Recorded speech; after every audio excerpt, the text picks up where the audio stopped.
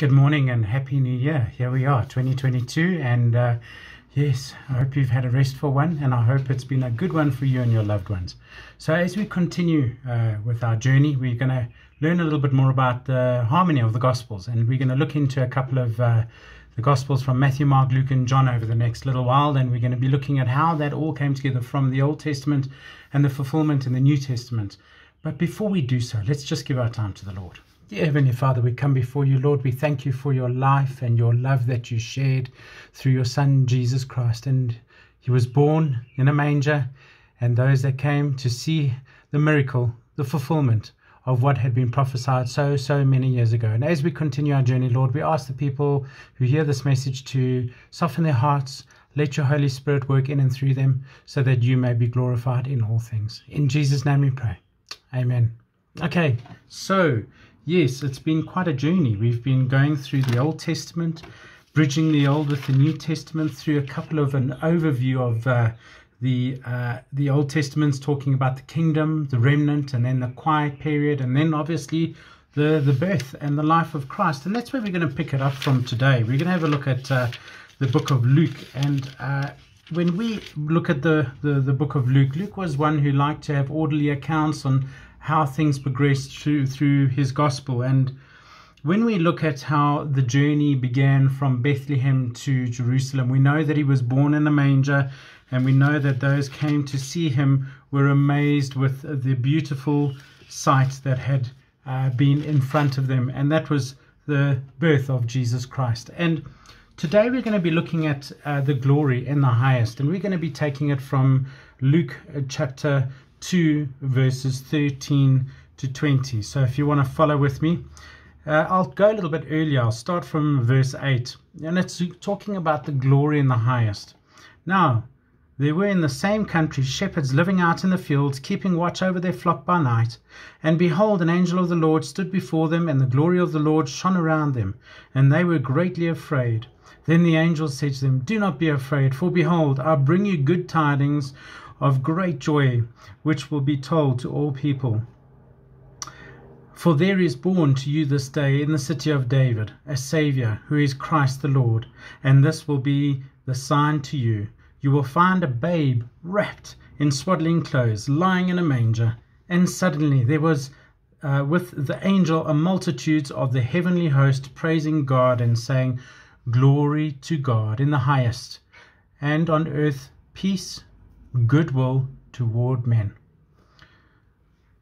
So as it was, when the angels had gone away from them into heaven, that the shepherds said to one another, "Let us now go to Bethlehem and see this thing that has come to pass, which the Lord had made known to us."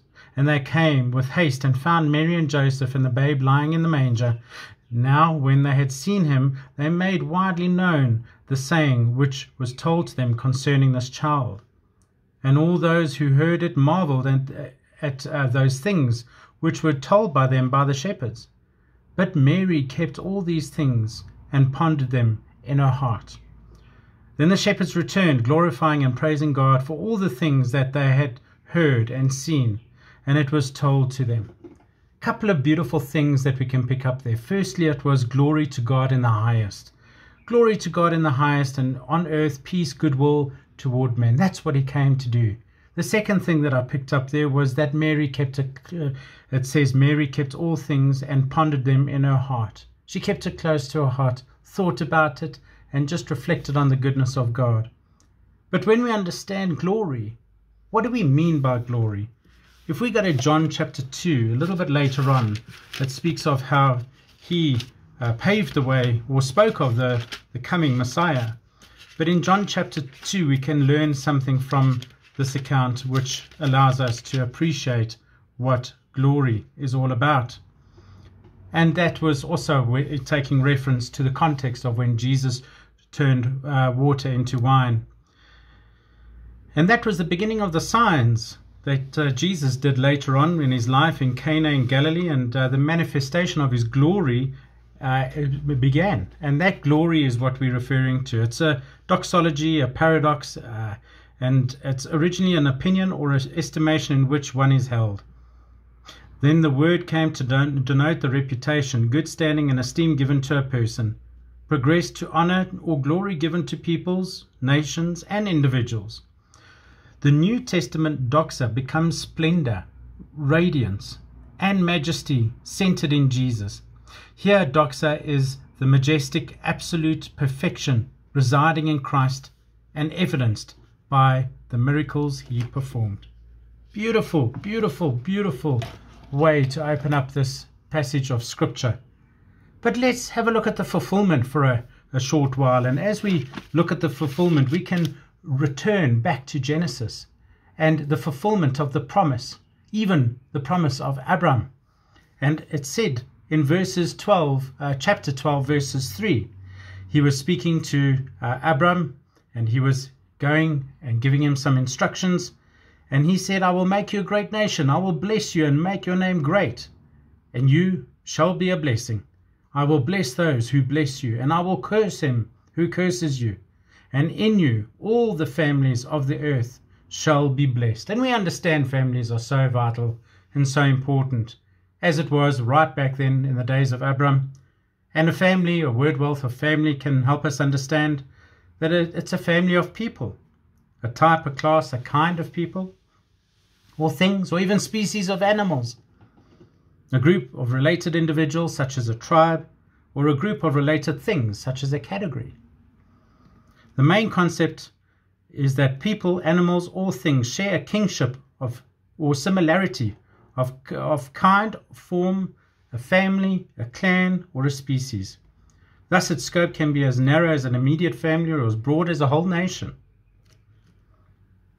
God separated Abraham from his family in order to make him and his descendants a great, great nation, and the messianic nation, which will bring salvation to all earth's family.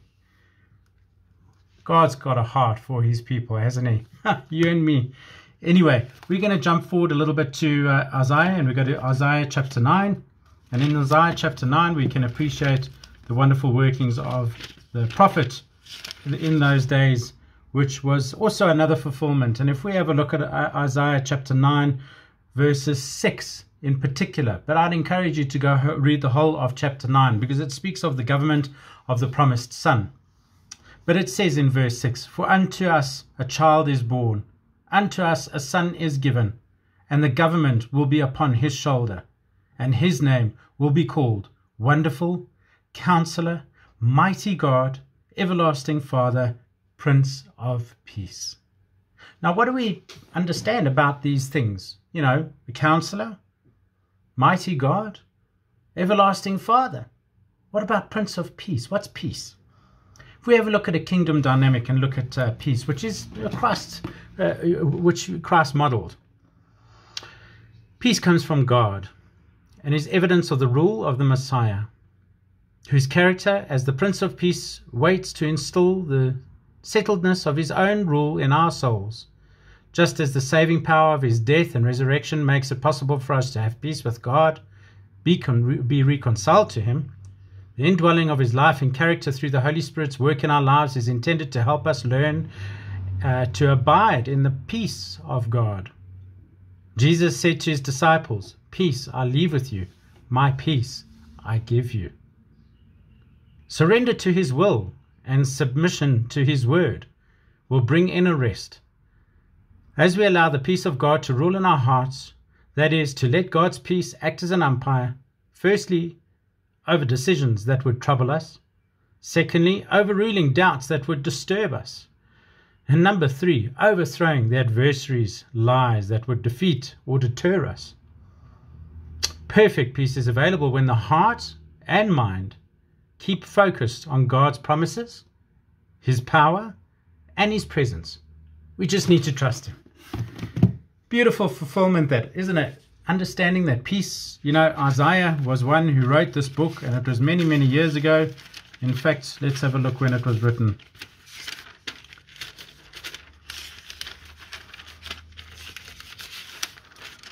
$700 BC to 690 BC. That's quite a long time ago, isn't it? Fulfillment accomplished. Let's have a look at the next one. Daniel chapter 7. We can learn a little bit about Daniel. We've learnt an overview on the book of Daniel. But in chapter 7, verses 10. This is speaking of the vision of the ancient days. And I'll take it again from this verse, but I'd encourage you to read the whole chapter, because it speaks of the vision of the four beasts and the vision of the ancient days and his vision that's interpreted. But in verse 10 it says, a fiery stream issued and came forth from before him. 1,000,000 ministered to him. 10,000 times 10,000 stood before him. And the court was seated, and the books were opened. What does that tell us about God, the Almighty, who's through Daniel, who had the visions of ancient days, indicating that God is eternal? But it also helps us appreciate that he's above all things. His throne is above all thrones, and from which proceeds both his blessings and judgment. The Messiah's coming will inaugurate a new phase in God's rule upon earth, which we look forward to through the second advent, his second coming. But when Christ was born, he actually brought this into a physical human experience, because as I said before, they didn't understand very much about the Heavenly Father, but the Father sent his Son so that people could physically see what he was like, the nature that he was like, and how he challenged, comforted, rebuked, discipled all those that were with him. That's all about turning our hearts back to him. Turning our hearts back to him so that his desires can be with us as we have peace, and that we are even able to bring in the peace that surpasses all understanding through the Holy Spirit. Let's go back to Isaiah a little bit later on in Isaiah. Isaiah chapter 57, verses 19. It's also speaking of healing the backslider.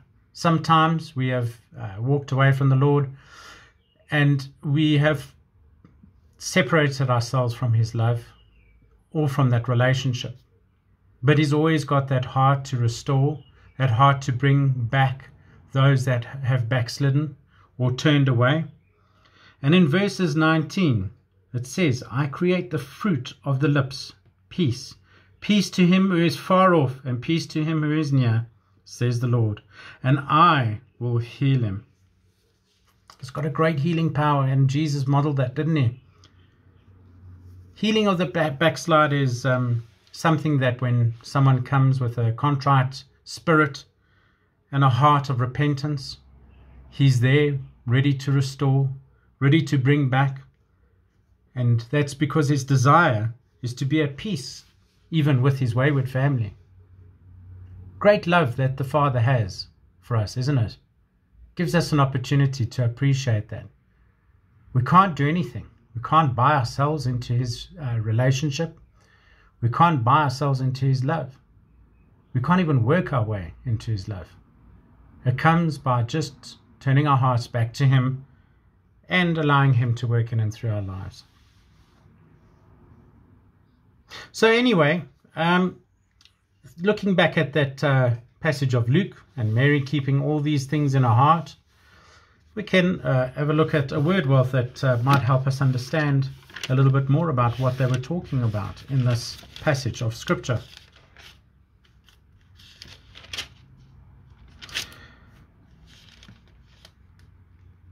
Chapter 2, verses 19. Yeah. When we appreciate the thoughts and the heart of the matter, we can understand that it's a reasoning when she kept it in her heart.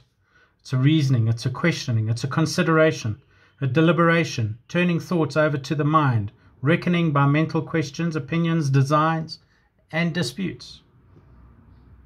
It's thinking of a man who is deliberating with himself or settling accounts. Through one's acceptance or rejection of Christ, the real thoughts of one's heart towards himself and toward God becomes clear. So without God, our thoughts aren't on him and aren't on his ways, which are higher than ours, and then we're thinking in the flesh. And that's what I want to encourage each and every one of us through this passage of Scripture. Because as we continue leading with this journey of Jesus after he was born and seeing the fulfillment of the Old Testament with the New Testament, we can now turn our attention to that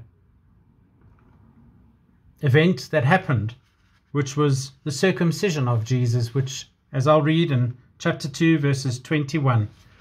And when 8 days were completed for the circumcision of the child, his name was called Jesus, the name given by the angel before he was conceived in the womb. Wow.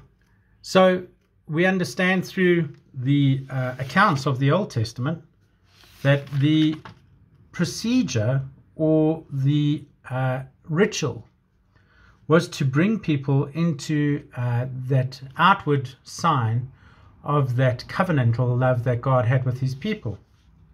Just want to go through a couple of verses with you to help maybe understand and appreciate some of these texts. In Leviticus chapter 12, it talks about the rituals after childbirth, and I'll read the first 3 verses. Then the Lord spoke to Moses, saying, Speak to the children of Israel, saying, If a woman has conceived and borne a male child, then she shall be unclean 7 days. As in the days of her customary impurity, she shall be unclean. And then on the 8th day, the flesh of his foreskin shall be circumcised. And then I'll let you read a little bit later on. What it's saying there is that in the purification process, after the child was born, the mother had to go through a period of cleansing herself. The first day she was uncleanliness, and then on the 8th day she presented herself as that opportunity to be made into their covenantal relationship with God. And that's how they did it. If we go a little bit further back to Genesis chapter 17, it speaks of how the sign of the covenant was made. And in verses 9 through to 11, we can read, God said to Abraham, As for you, you shall keep my covenant, you and your descendants after you throughout their generations. This is my covenant, which you shall keep between me and you and your descendants after you. Every male child among you shall be circumcised, and you shall be circumcised in the flesh of your foreskins, and it shall be a sign of the covenant between me and you. So there we go. So that's what they were practicing in Leviticus. They were practicing what was mentioned in to Abraham in Genesis by God directly. What's that covenant all about? Let's just read about what it says. A covenant is a compact, a pledge, a treaty, agreement. This is one of the most theologically important words in the Bible, appearing more than 250 times in the Old Testament. A berit may be made between individuals, between a king and his people, or by God with his people. Here God's irrevocable pledge is that he will be God to Abraham and his descendants forever. The greatest provision of the Abrahamic covenant is the foundation stone of Israel's eternal relationship with God. Truth affirmed by David as found in 2 Samuel chapter 7 verses 24, by the Lord himself in Jeremiah chapter 33 verses 24 to 26, and by Paul in Romans chapter 9 verses 4, chapter 11 verses 2, as well as 29. All other Bible promises are based on this one. But what is the significance of circumcision? It's about the blood. And if we look at a kingdom dynamic, it says that the act of circumcision was required as a sign of the covenant previously established with Abraham. It was not a new covenant, but an external sign that Abraham and his descendants were to execute to show that they were God's covenantal people. The fact that this was performed upon the male reproductive organ had at least a twofold significance. First, the cutting away of the foreskin spoke of the cutting away of fleshly dependence. And two, their hope for the future prosperity and posterity was not to rest upon their own ability. Circumcision was a statement that confidence was being placed in the promise of God and his faithfulness rather than in their own flesh.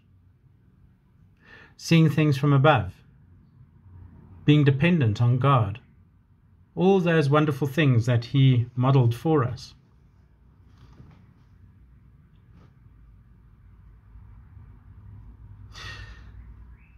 Christians have a baptism But the baptism doesn't mean anything without faith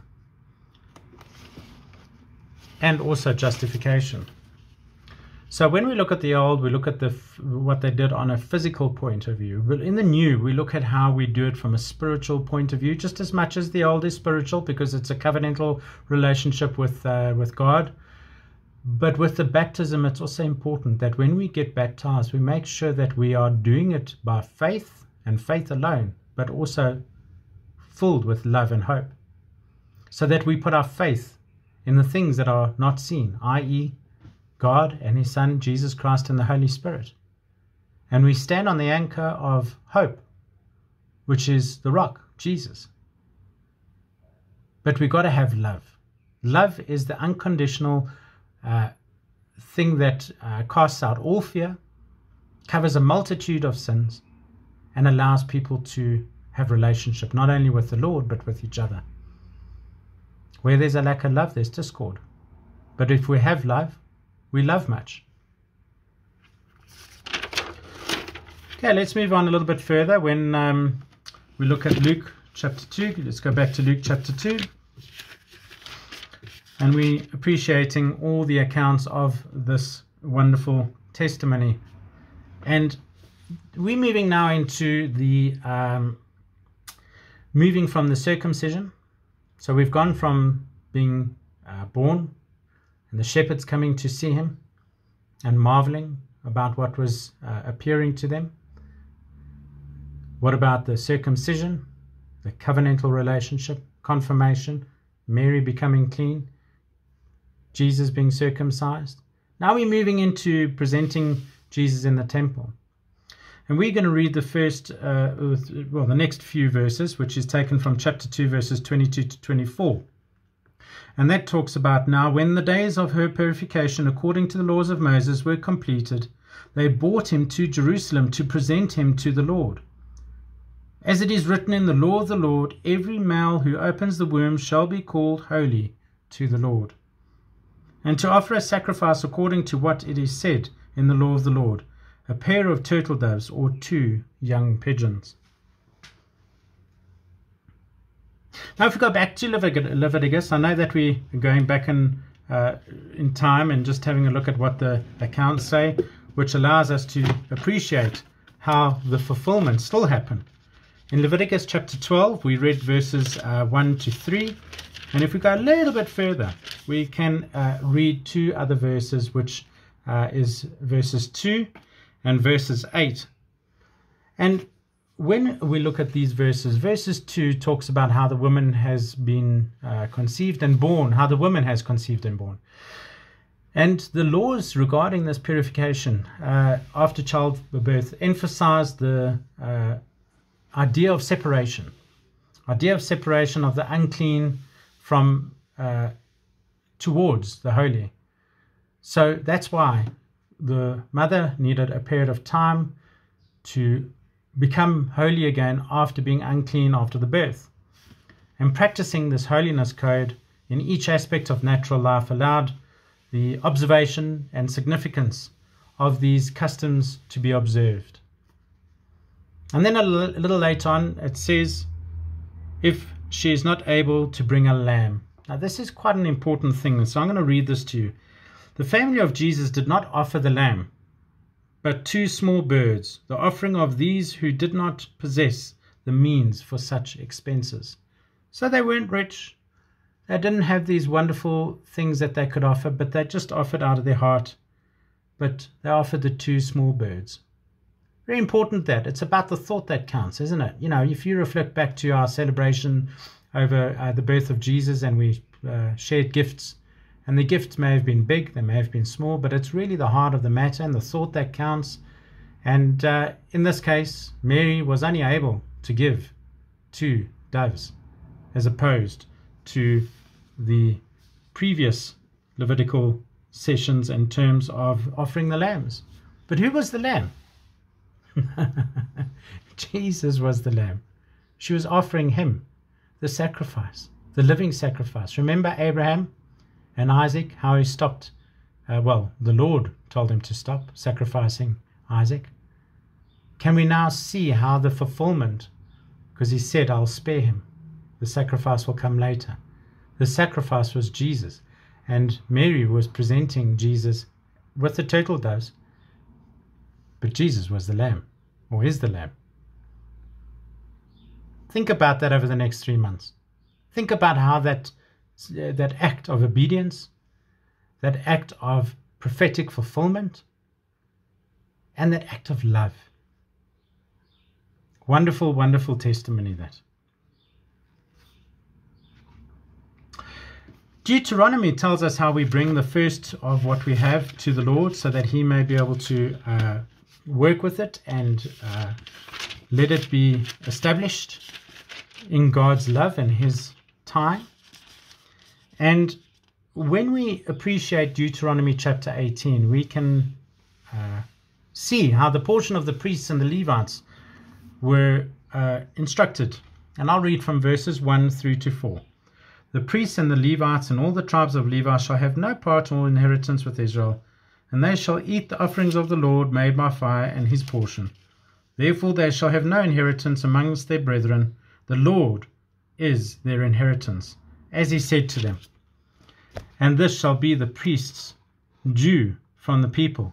From those who offer sacrifices, whether it's a bull or a sheep, they shall give to the priests their shoulder, their cheeks, and the stomach, the first fruits of your grain, and your new wine, and your oil, and the first of the fleece of your sheep, you shall give him. For your Lord your God has given him out of all your tribes to stand to minister in the name of the Lord, him and his sons forever.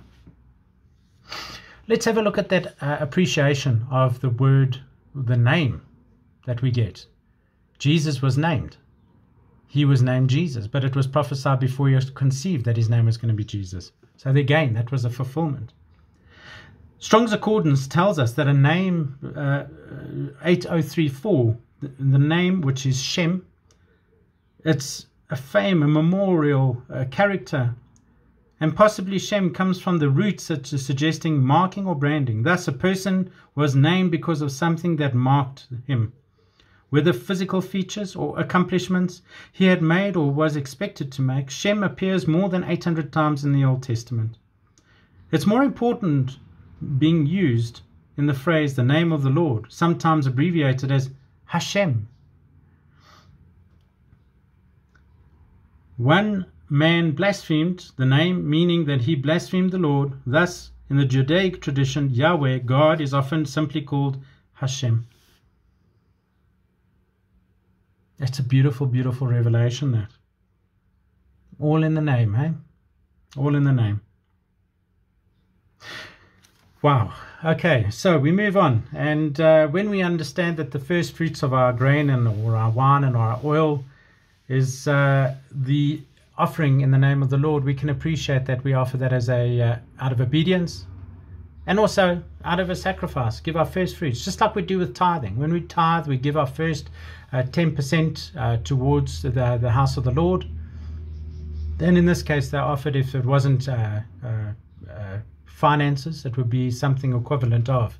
So in other words, if they have grain, they would take 10% and offer it through to the house of God in the name of the Lord. So it's a great learning opportunity for us to appreciate. Exodus also gives us quite a good couple of scriptures that allows us to appreciate some of the firstborns that we've been looking at. In Exodus chapter 13, we read that the allowance of the firstborn through the consecration is what we're looking at. And if we look at verses 2, 12, and 15, I'll let you read chapter 13 because it speaks of the first born consecrated. Then the Lord spoke to Moses, saying, consecrate to me all the firstborn, whatever opens the womb among the children of Israel, both of men and beast, it is mine. And then, of course, it talks about the law of the firstborn. And I'll just pick 2 verses that I'll read for you. 11 and 12, and it shall be when the Lord brings you into the land of the Canaanites, as he swore to you and your fathers, and gives it to you, that you shall set apart to the Lord all that open the womb. That is, every firstborn that comes from an animal which you have, males shall be the Lord's. But every firstborn of donkey you shall redeem with the lamb, and if you will not redeem it, then you shall break its neck. And all the firstborn of man among your sons shall be redeemed. And then a little later on in verse 15 it says, And it comes to pass, when Pharaoh was stubborn about letting us go, that the Lord killed all the firstborn in the land of Egypt, both the firstborn of the men and the firstborn of the beasts. Therefore I sacrifice to the Lord all males that open the womb, but all the firstborn of my sons I redeem. Remember that whole account of, let my people go? Let my people go. Let my people go. That was taking them from that captivity, slavery, towards the promised land through that wonderful journey through the wilderness. And then it goes on to talk about the wilderness way and how that was so important in their custom and their journey. The sons of God belong to God. The sons belong to God in a special way because he spared them in Egypt. And when you read the law of the firstborn, you'll read through the Jewish practices of wearing the phylacteric. And that's the leather boxes and the straps that they used to wear when moving through towards the promised land, and still do. They still do that. So let's go back to Luke. Luke chapter 2, verses 25 to 35. And I'll read. And behold, there was a man in Jerusalem whose name was Simeon. And this man was just and devout, waiting for the consolation of Israel. And the Holy Spirit was upon him. And it had been revealed to him by the Holy Spirit that he would not see death before he had seen the Lord's Christ. So he came by the Spirit into the temple. And when the parents brought in the child Jesus to do for him according to the customs of the law, he took him up in the arms and blessed God and said, Lord, now you are letting your servant depart in peace, according to your word, for my eyes have seen your salvation, which you have prepared before the face of all the people, a light to bring a revelation to the Gentiles, and the glory of your people Israel. And Joseph and his mother marveled at these things which were spoken of him. Then Simeon blessed them, and said to Mary his mother, Behold, this child is destined for the fall and rising of many in Israel, and for a sign which will be spoken against. Yes, a sword will pierce through your own soul also, that the thoughts of many hearts may be revealed. Again, we've touched on the thoughts and how people ponder the thoughts. But that was Simeon. That was Simeon seeing God's salvation in this passage of Scripture. But then Anna bared witness to the Redeemer, and we pick it up from verses 36. Now there was one Anna, a prophetess, a daughter of Phanuel, of the tribe of the Asher, and she was of great age, and had lived with her husband 7 years from her virginity. And this woman was a widow of about 84 years, who did not depart from the temple, but served God with fastings and prayers day and night. And coming in that instant, she gave thanks to the Lord, and spoke of him to all those who looked for redemption in Jerusalem. It's a beautiful account, isn't it? What a beautiful, beautiful passage of Scripture. I want to take you back to 2 Kings chapter 22. Let's go back there. I want to read a kingdom dynamic to you, talking about the woman and today's prophetic possibilities, which is, in this case, talking about Huldah, biblical women. Again, women are so important in God's design. The name Huldah is derived from the Hebrew word sheled, which means to glide swiftly. Perhaps Huldah's name reflects her quickness of mind and her ability to swiftly and rightly discern the things of God. In any case, the woman was used by God in this fleeting moment in history to voice his judgment and his prophecy, and to speak one of the greatest national revivals in history. She is a case study of the character and the potential of a woman who today will receive the Holy Spirit's fullness and step through whatever open door God provides. It is worth observing how Hilkiah, the high priest, and Shapran, the scribe, sought out Huldah for God's word of wisdom. Clearly she had complete respect and confidence of these men.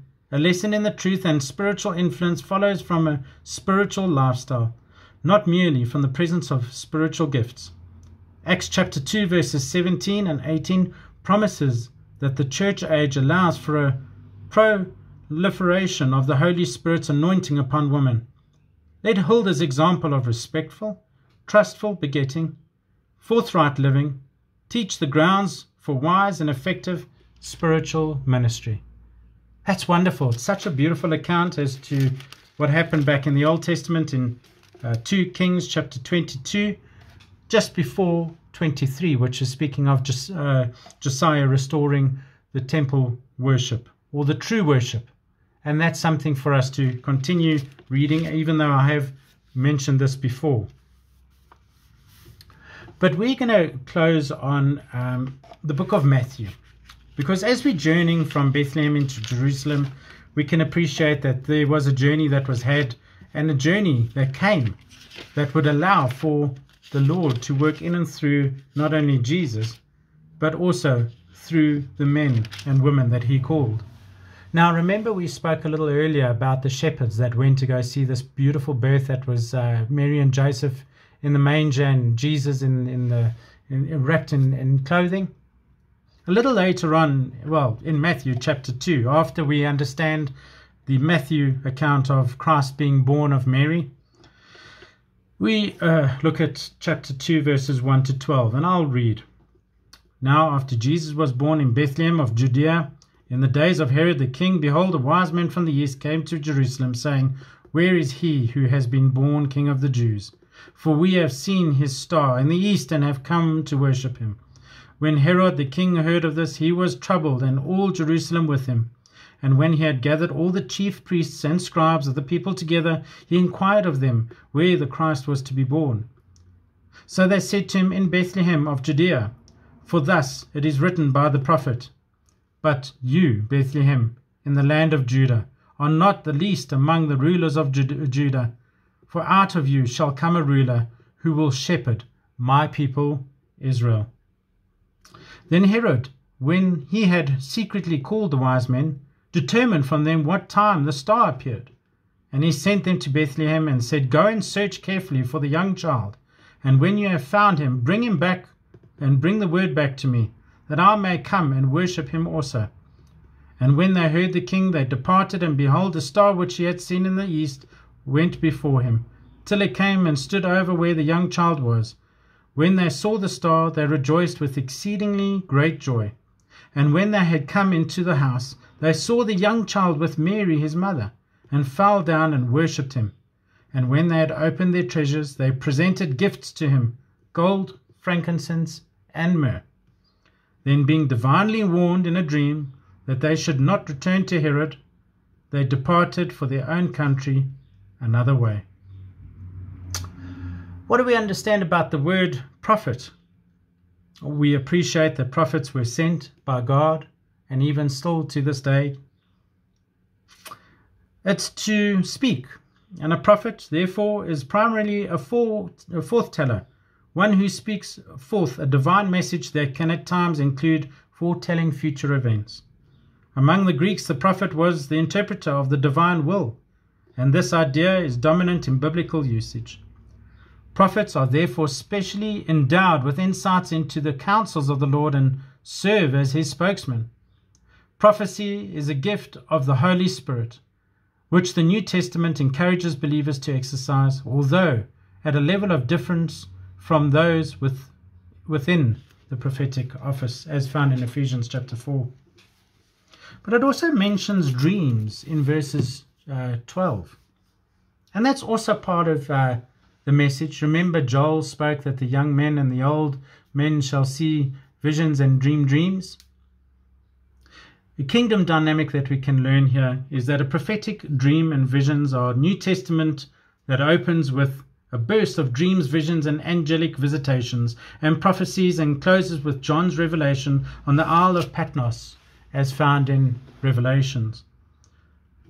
Throughout are many encounters with God in dreams and visions, yet neither Jesus nor the apostles give any particular precept concerning the phenomena of dreams or visions.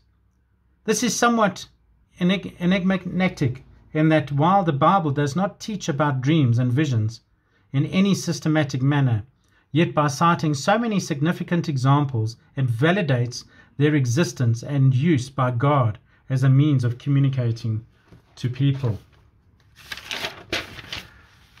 Very important, that message for us to understand, isn't it? It's dreams and visions. Now, I just want to go back and finish off on one passage of Scripture. Speaking of dreams and visions, Joseph, he was entrusted with great things because he served humbly, faithfully, honorably. And when we look at Joseph's dreams of greatness, there was a time in history that we can learn how this may have affected positively and negatively not only the future of the nation of Egypt back in those days and their release into the promised land. But let's have a read through Genesis chapter 37 in closing. Now Jacob dwelt in the land where his father was a stranger in the land of Canaan. This is the history of Jacob. Joseph, being 17 years old, was feeding the flock with his brothers, and the lad was with his sons of Bilhah and the sons of Zilpah, his father's wives. And Joseph brought a bad report of them to his father. Now Israel loved Joseph more than his children, because he was the son of his old age. Also he made him a tunic of many colors. But when his brothers saw that their father loved him more than all his brothers, they hated him and could not speak peaceably to him. Now Joseph had a dream, and he told it to his brothers, and they hated him even more. So he said to them, "Please hear this dream which I have dreamed." There they were, binding sheaves in the field. Then behold, my sheaf arose and stood upright, and indeed your sheaves stood all around and bowed down to my sheaf. And his brothers said to him, "You shall indeed reign over us? Or shall you indeed have dominion over us?" So they hated him even more for his dreams and for his words. Then he dreamed still another dream and told it to his brothers and said, "Look, I have dreamed another dream. And this time the sun, the moon, and the 11 stars bowed down to me." So he told it to his father and his brothers, and his father rebuked him and said to him, "What is this dream that you have dreamed? Shall your mother and I have your brothers indeed come and bow down to the earth before you?" And his brothers envied him, but his father kept the matter in mind. So let's leave that there, and let's have a look at a kingdom dynamic being rooted into a dream. That's also understanding when God speaks to us through the visions or dreams that he has placed within us, each and individual within us. We may not understand what God has put in to the other person, or given them that vision, or given them that dream. And as with Mary, who pondered things in her heart, so did his father. His father kept the matter in mind. Anyway, the Hebrew word for had a dream means to bind firmly. Joseph became firmly bound up in the dream that God had given him. And dreams that are from God are spiritual experiences that root deep in our hearts, never to be forgotten. Joseph had a dream, but perhaps we could more accurately say that the dream had Joseph. The dream sustained him through all that had happened to him over the years. Like Moses, he endured as seeing him who is invisible. That's that faith. That's that walking by faith. That's holding on to that dream that God has given you and going deeper into his word. Matthew 6:33. Seek ye first the kingdom of God, and all his righteousness shall be added unto you. But the message that we're closing off on is that we all have dreams. We all have opportunities to live out those dreams that God has placed in our hearts. Sometimes those dreams and those thoughts and those visions are kept in our hearts, like it was with Mary, as well as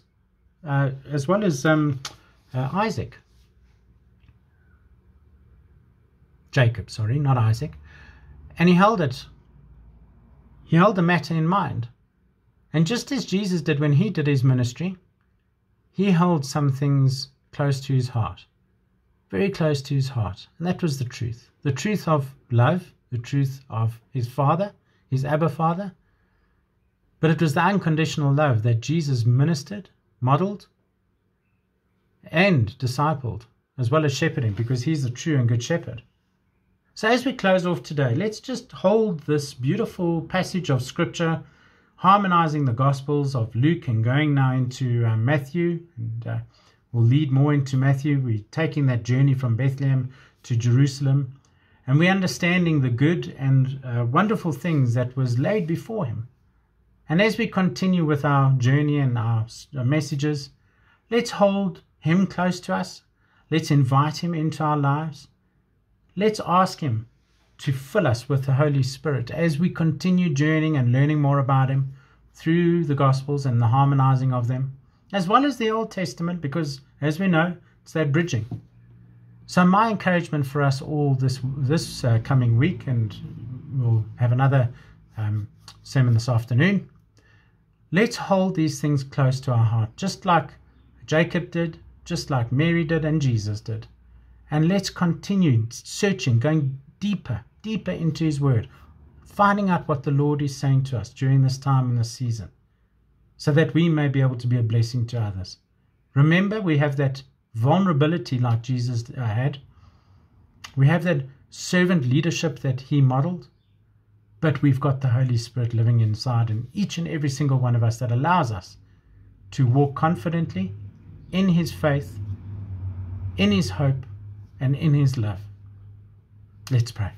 Dear Heavenly Father, we thank you for today, Lord. We just love you. We just adore you. We want to know more about you, and we glorify your name, your holy name. So, Lord, as we continue journeying through the scriptures, Lord, help us learn more about you. Help us be established in your word. Help us get those dreams and visions from you by prayer, by worship, and by reading your word. So, Heavenly Father, as we close off today, Lord, touch the hearts, touch the minds, and touch the spirits of each person who hears this message. May it be to all your glory, and we give you all the glory forever and ever. In Jesus' name we pray. Amen. Okay, so we'll continue a little later on, and we're going to be looking at another passage of scripture. Let me find out what it is going to be. I'll keep it a secret. Join us at 3 o'clock, and then we'll take it from there. Sending you lots of love, and chat soon. Cheerio.